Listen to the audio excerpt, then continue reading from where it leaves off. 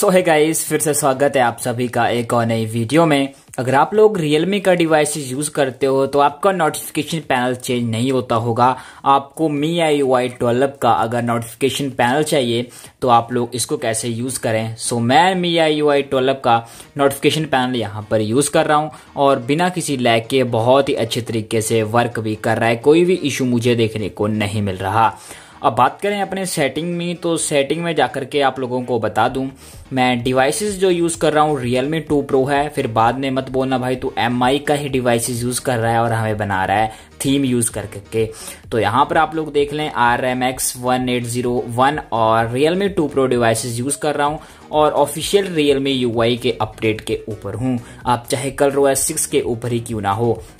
अगर आप लोग MIUI 12 का नोटिफिकेशन पैनल चाहते हो इस टाइप का, सो आप लोगों को अपनी लॉक स्क्रीन के ऊपर बता दूं तो MIUI 12 का नोटिफिकेशन पैनल बहुत ही अच्छे तरीके से यहाँ पर वर्क कर रहा है। वाईफाई आपका सब कुछ यहाँ पर वर्क कर रहा है। कोई भी इशू आप लोगों को देखने को नहीं मिल रहा।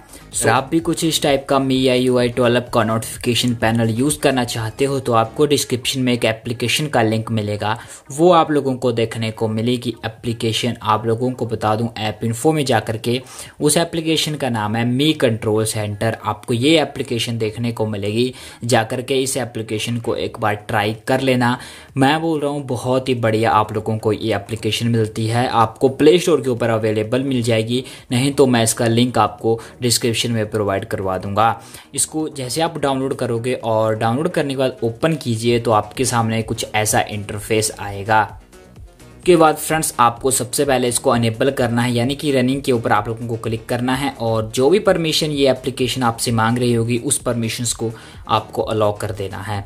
उसके बाद आपके सामने आते हैं दो सेंटर, आपको इनमें से कोई को भी चूज़ कर लेना। मैं नोटिफिकेशन शेड को चूज़ करता हूँ। उसके बाद आती है लेआउट। आपको इसमें कुछ चेंजेस करनी हो, अपने टॉप बार में नोटिफिकेशन पैनल ऐड करने हो और कुछ भी कॉलम्स ऐड करने हो तो आप लोग यहाँ से कर सकते हो। उसके बाद है कलर्स। आपको कैसे कलर्स रखने हैं, मैंने ट्रांसपेरेंट ही रखा है, मैंने कोई और यहाँ पर नहीं किया, जो देखने में बहुत ही बढ़िया लग रहा है। अब फ्रेंड्स आपको बता दूं, यहाँ पर कुछ परमिशंस ऐसी हैं जो आपको अलाउ करनी ही पड़ेंगी, तभी आपके डिवाइसेस में ये वर्क करेगा।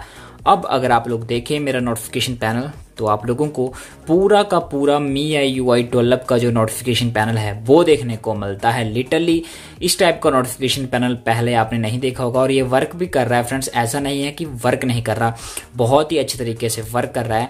अगर आप लोग देखें जैसा आपको MIUI 12 में मिलता था, राइट साइड से नोटिफिकेशन पैनल और लेफ्ट साइड से आपकी नोटिफिकेशन निकलती हैं, तो यहाँ पर वैसा ही सेम आप लोगों को देखने को मिलता है।